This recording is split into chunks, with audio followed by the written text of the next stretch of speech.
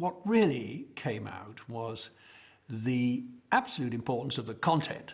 And we could be talking about new and very clever ways of actually transmitting this content. But unless the content itself was good, it wasn't going to help.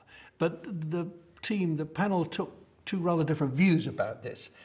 Lucien Serbe, the editorial director of Euronews, was insistent that while he would do a regular program, which he does, about educational initiatives of all kinds, for him, the news was really the most important thing that could be done for education.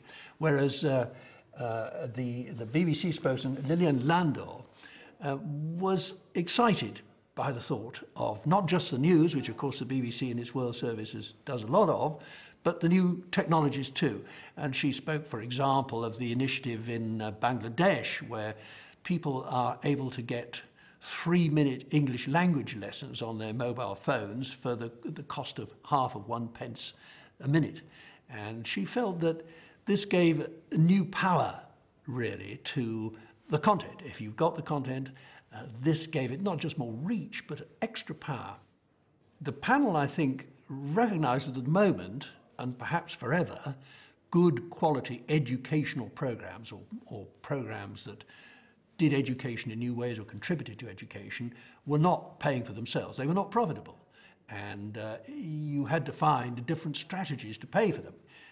And certainly the Russian who spoke to us was really very worried that they weren't going to develop the new technologies for education in Russia simply because there was no control over intellectual property.